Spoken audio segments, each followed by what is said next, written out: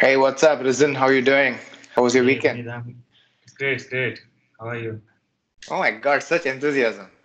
Yeah, I know. Anyway, so we are back on our third weekly catch up. I didn't think we would get to number three. I thought we would, as as most of the time we don't stick to our goals. But number three is quite good. Number three is progress, and let's talk about RemixVR, where it is to what happened last week, and what's the plans for next week. Yeah, sure. So let's see what we planned last week. So we had plans to finalize the theme's config, to also include the spaces, and Mm-hmm. we also wanted to start working on the front end authoring tools, and we also kind of wanted to have show the list of themes when we're logged in. Mm-hmm. So let me share my screen and I'll show you what happened. Okay. All right. So can you see my screen?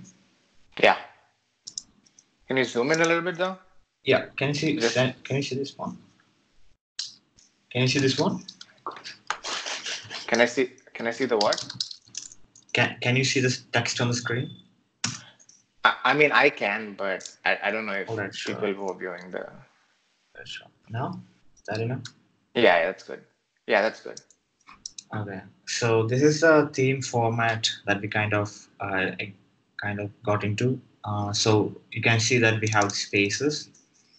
So a theme can have multiple types of spaces within it. So if a theme has multiple type of spaces, it will ask the user what kind of space to create. But if a space like this, oh, sorry, a theme like this has only one space, it will by default take this default one. Mm. The user doesn't need to specify which kind of space it needs to create. So Okay. here we can see a virtual tour kind of config um, where we are saying we can have multiple type of spaces, any number of spaces, and each space will have a photosphere. And as a child of that, there will be position, which is like the hotspot. And each hotspot has also one more child called link field. The link field will be used to link from one space to the another. So a simpler version would be just having this photosphere. So this would be a config for a 360 image viewer Image. where Mm. where it's just taking the photosphere. Mm-hmm. And since it's just a viewer, it does max count will be one, which would mean it would only allow one photosphere to be uploaded. Okay. So that's a basic config that we kind of settled into. So let's look at uh, how what kind of changes happened in the front end.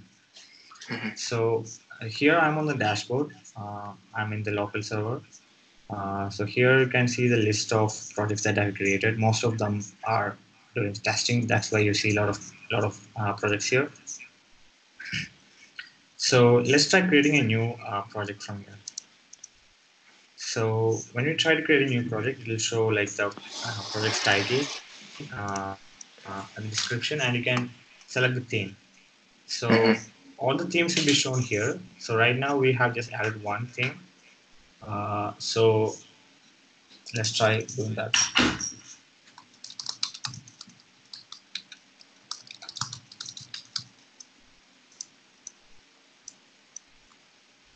So once a theme is created, they are taken to the theme. Sorry, once a project is created, they are taken to the Mm-hmm. project specific edit page. This is the project's identification.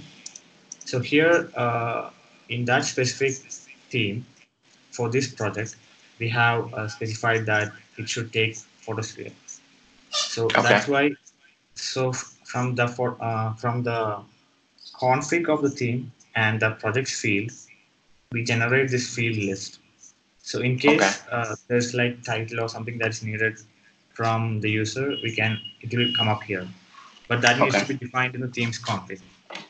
Okay. So once I add it here, let's see if it works or not. Let me try uploading one. Just a second, let me make sure my dev panel is open so I know if something goes wrong.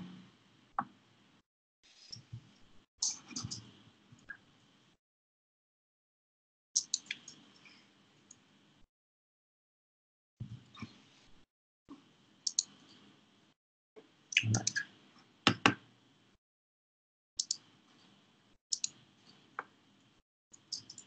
All right, so it got updated. Yeah, it's saying it kind of worked. So let's see if it actually worked or not. All right, so let's paste our project stuff here, and yeah, and you can see in the return field the updated URL of the file is also shown. So Okay. this I'm calling the project spaces API, which will list all the spaces inside the project, and each Okay. and all the fields along with it. So this data is being used to actually render the project when you're viewing them, which is the next Yeah. step. Right now, I don't have the viewing page ready, Okay. but 2 weeks ago we saw the preview of that when we updated the theme to take the API data. Yeah. Yeah. During that time, we kind of fixed on the project identifier. So right now, I'll need to create a new page where it will display that theme, and while also taking the project specific data from the URL. So it should take the project's ID from the URL and it should display that specific project's data. So that's the next Okay. step for making this a reality. And yeah, we'll also be adding two more templates, which is like the 360 photo viewer and the 360 video viewer, which we are planning to complete this week. Okay. So a user will be able to uh, upload photospheres or 360 videos, and we'll have a link to share uh, for their project. And we'll also Okay. add like titles and description, probably so that once you view the template, it will show a kind of title and description of the photo right within the VR, and Mm-hmm. they can click like start button or something to start viewing the panorama. Okay. So yeah, that's the next step. Okay. Yeah, And we'll also yeah. when do you think we'll be working on the lessons template? Lessons template is a little more complicated, so we'll have Lessons to themes, see. sorry. Yeah, lesson theme. Yeah, it depends on many other factors. Like right now, we don't have the nesting in the front end. Nesting in the sense like having a child field. We're not sure how to render them on the front end to make it easier for the user to enter the data. Mm. That remains to be seen. But we'll before that we'll be adding the periodic table template, which the user can customize a little bit with Okay. some text and colors and stuff like that. Okay. Then Okay. we'll also be starting to working on a global citizenship template, Okay. which would take the user to a different link in the dashboard, and it'll list all the previous classes they have held, and also have the ability to create a new class. A class in Mm. the sense like a class session where the teacher can create a new session where the students will be able to upload panoramas to a unique link and it will be visible online as a collection. Okay. Okay. That makes sense. Okay. Sounds Yep. good. I think the one thing that we should try to like focus on more is like getting that lessons theme out. I know like it's in progress, but if our focus is going to be teachers, then I think having that lessons theme is very critical in terms of at least even if it's not fully functional, but at least demonstrating the value of how this can be used. uh, I think Yeah, having the we can kind of once these two basic themes are ready, which is the photosphere and the 360 video, and what we about the can 3D 3D model too. Yeah, that can be done too. So Okay. once those are ready, we can kind of combine these three templates Hmm. and make them into one theme where the user will be able to select what kind of slide or what kind of content to put in the next uh, space. Yeah. Yeah, that Okay. can be intended. Okay, that makes sense. Okay, so basically, what we have done now, we started working on the front end. So we're trying to create like a dashboard and like a workspace for teachers, or actually this is not really for teachers right now. This is mostly for like anybody who wants to use RemixVR with the UI. And if they just want to use the code, they can pull it from GitHub and host it themselves. Um, the I think it's pretty self-explanatory right now. So you have a project, and a project has a space, right? Yeah, A theme. A yeah, project is based on a theme. yeah, So right now the themes we have is, or at least we are planning to build our virtual tours, 360 photos, 360 videos, 3D objects, and a lesson theme. These are the 5 themes that we are going to work on. And then we also have some other themes, right? Like um, the chemistry theme, the periodic table periodic theme. table. Yeah, periodic table. Yeah, if we can put that also, so that we can at least have some change of color or change of Yeah, sizes, something like those yeah. things will be useful. Um, yeah, and I think this will give like an overview of how this works. How do we demonstrate like the remixability of the remix VR? Like that's the whole point. The whole point, you have a theme and then you can remix it, right? You can change it.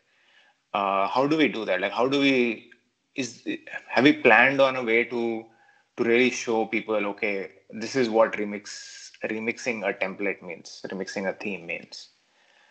Is Yeah, it? remixing a theme is just basically right now the functionality is written under the create project button. So just click create project button, and you can just select any theme that's already available. Later on, what we are planning is to have a remix button inside the projects Mhm. projects projects page or something like that. So the user can also remix along with the content.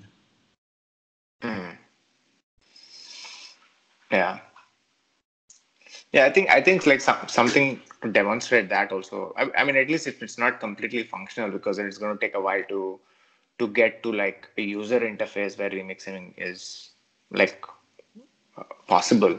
I think at this point, code wise, anything can be taken and changed and used, right? Like that's not a problem, Yeah, if right? someone wants to build a specific functionality, all the code is engaged up, and they can add certain functionality based on that. And all the config files and how to use that, all that is kind of done.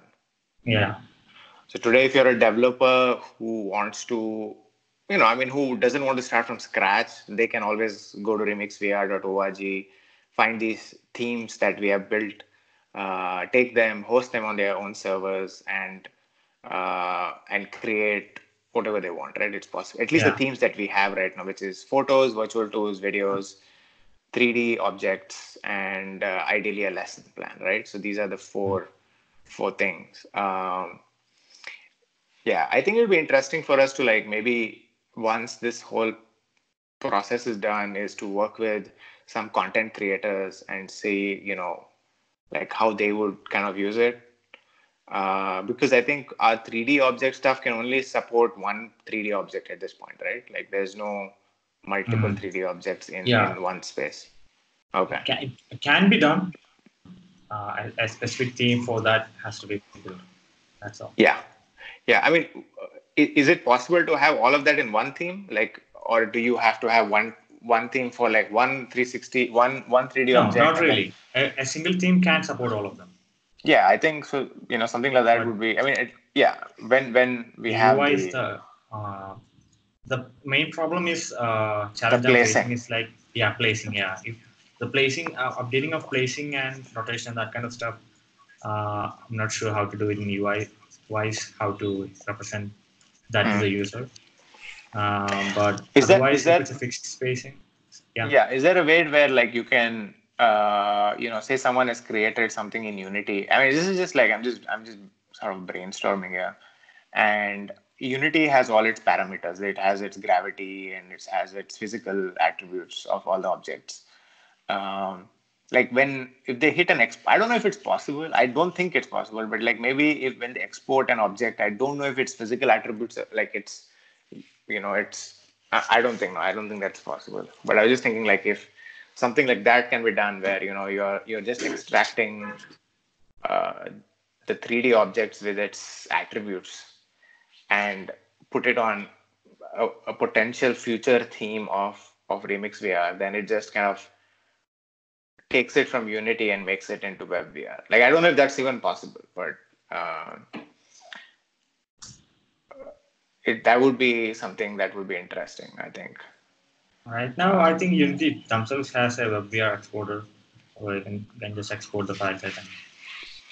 Okay, yeah, then that's something that we can look at, right? Like if